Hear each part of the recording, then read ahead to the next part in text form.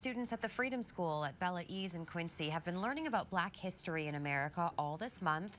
Coordinator Brittany Thrower says the program actually started back on November 1st, where middle and high school students learn about four components: cultural history, identity literature, and social change. Today, students stepped outside the box for a dance workshop.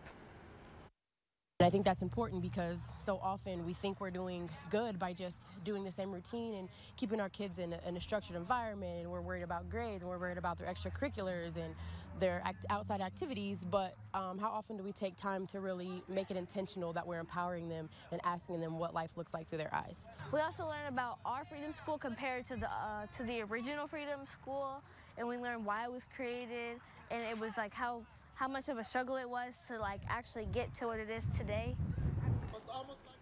And Thrower says your kid does not have to be part of Bella Ease or Quincy Teen Reach to be part of the Freedom School. The program meets Monday through Thursday between 3 and 4 p.m.